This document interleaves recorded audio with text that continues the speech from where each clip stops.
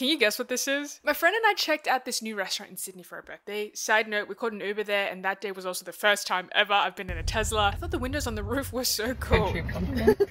Anyway, this restaurant has Korean and Australian fusion dishes, and we started off with rice bread. The texture reminded me a little bit of rice cakes, and we also got this ox tongue donut. It's crispy on the outside and has a chewy inner layer. It reminded me a bit of a ham got. We also got beef tartare and the eggplant. My favorite items though were all the mains. We got toothfish clay pot rice. Now I'm a sucker for toothfish, and this was fresh and delicate. But the unanimous favorite was the pork chop. It's got this sweet glaze and the pork was tender and juicy, and it went really well with the rice too. After that, we did have a peek at the dessert menu, but by that time we were too full, so yeah, that's all we had.